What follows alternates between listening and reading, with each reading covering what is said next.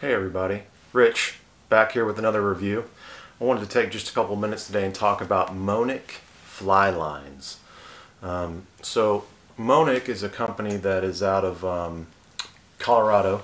I believe they were founded in '84, don't quote me on that, but something like that. And they're making fly lines, and they're making clear fly lines. And if you go to their website and you read their story, they talk about, well, number one, that they're clear, and so that gives you, better, I guess, stealthiness when you're fishing. But there's also, they claim there's no PVC in their materials that they create these fly lines for, and so PVC is obviously, bad for the environment.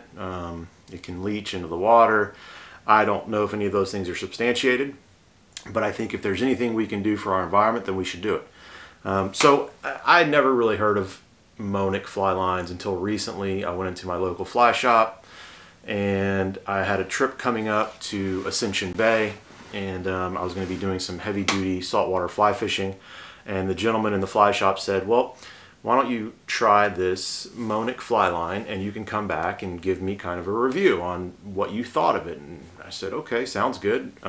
It's not what I'd gone in there to buy. I'd gone in there to buy, a Rio Bonefish taper.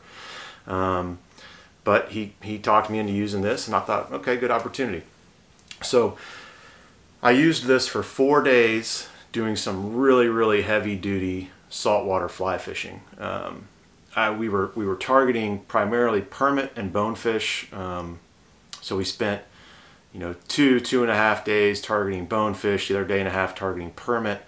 When we were targeting permit, if we saw a bonefish, then we would go for the bonefish. So I had this line in the water a lot over the course of 4 days.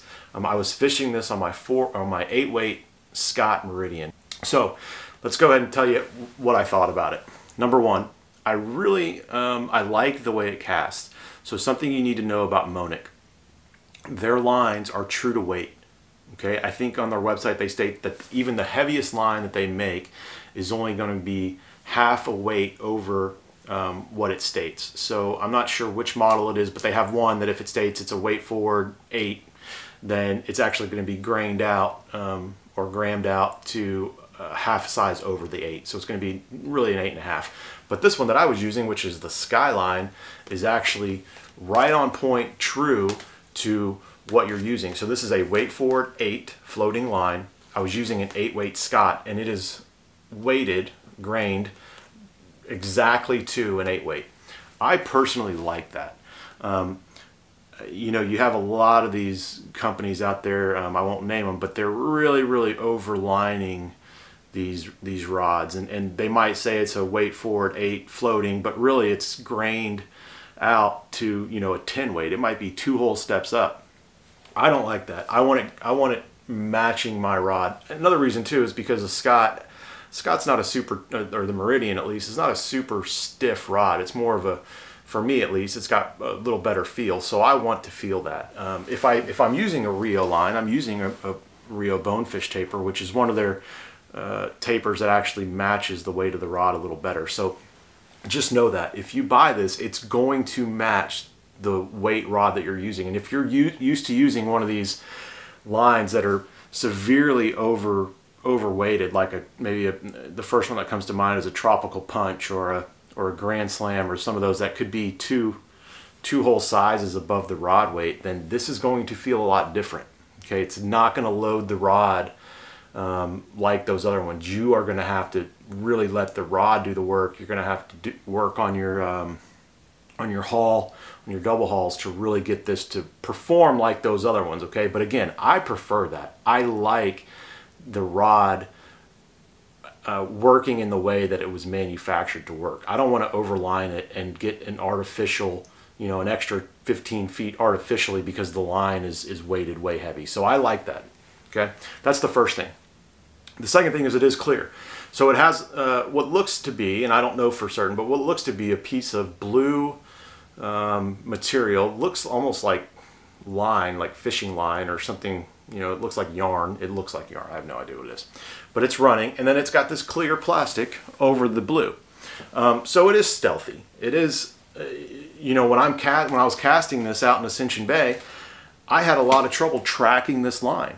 Whereas if I'm using Rio like a Bonefish taper or anything of those, I can actually see the line. This is hard to see. Okay, so know that too. I thought that was pretty cool because I can see where my fly lands, I can see where I'm going, I can see the fish. I don't really have to follow this a whole lot, but if you're used to seeing that line and you like that, you won't see this, which is good because hopefully the fish don't either.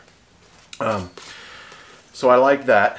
The drawback, I will say, so this specific line, this is again the, I believe it's the Skyline. It states on the website that it's rated for 50 degrees and over. That's cool. I will say, after 4 days of intense use in 90, 95 degree weather, heavy winds, salt water, really putting it through the ringer, fishing it heavy, it did get gummy. Okay. Now I don't know if that was a daily thing with the heat, but it definitely got gummy. So what I mean by gummy is it starts to lose some of that stiff, that structure, and it almost just like I stated, it just feels kind of gummy, which I think that probably impacted how it shot through the guides of my rod. So I didn't like that too much. Now that was usually at the end of the day, you know, you go out in the morning and it's working great, but at the end of the day, I definitely felt like it got a little gummy, which I did not particularly like. After my trip, I came back and I fished it here because it was still in good shape, and I fished it here for some bass, and it was about, you know, 65, 70, 75 degrees, and it didn't do that here. It performed excellent. So I don't know if it's the heat, that it was 90, 95 degrees. I don't know if it was salt water. I don't know what it was, but it definitely got gummy on me late in the afternoons. Okay. But other than that, look, I was highly impressed with this. I'm going to buy more Monic Fly Lines specifically for use around here where I live in these bass ponds and, you know, even up when I go bass fishing up in the river. So I'm definitely going to buy these again. The price point is also really good. This fly line is $69. Okay. You buy the top of the line Rio or Scientific Angler or any of those, you're going to spend upwards of $119. So I really like the price point of this as well. I can buy almost 2 of these for the same price point as one of those other lines. So again, just to recap, what I really like about it, I like that it's weighted true. So the grams actually match the AFTA standards for your rod. I like that it's clear. I think that's a great thing. It tends to cast well. It held up well. What I don't like is in that extreme hot weather of Ascension Bay, it got gummy. It really just had a very soft feel. I think it probably impacted the way that it fed through the guides of my rod. So I did not like that. But overall, I would definitely use this. I would definitely recommend it. And I'm going to buy more of their lines. And they're a small company, and I think what they're doing is good. I think their mission is good. They're trying to create a fly line that is perhaps a little better for the environment, a little better for us fishermen because it's clear. So I think we're supporting small business. We're supporting their mission of what they're trying to do, and I'll definitely continue to fish with these. All right.